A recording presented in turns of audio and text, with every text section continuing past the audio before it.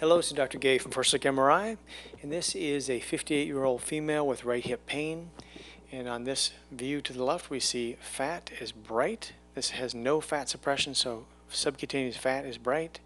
Fat in the femoral head, neck, and shaft. Fatty marrow is bright. On this view, there's fat suppression, so everything that has lots of fat, like the subcutaneous fat and marrow, turns dark. The bladder is really bright. And we see something bright over here. This is the hip labrum. It should be really dark and uniform, but instead it's foggy and bright, so she has a labral tear that is the cause of her symptoms.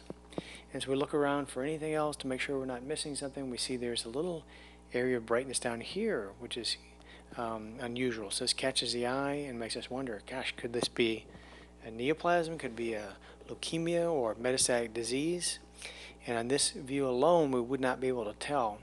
So we have this view over here without fat suppression, and there's a clue on this. So we compare this abnormal signal within the medullary cavity to the muscle. So this is the muscles along the inside, the adductor muscles.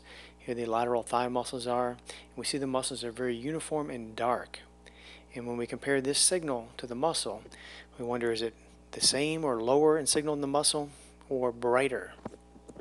In this view, we can see that this is hyperintense or has higher signal relative to the muscle, which is a good finding.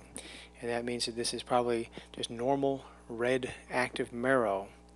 The fatty marrow is inactive, and this red marrow is active. So this is just active fatty marrow, and it looks just like an infiltrated bone lesion on this view. But again, without fat suppression, when we compare it to the muscle, we can say with confidence, okay, this is not as dark or darker than muscle, like a leukemia or a metastatic lesion would be.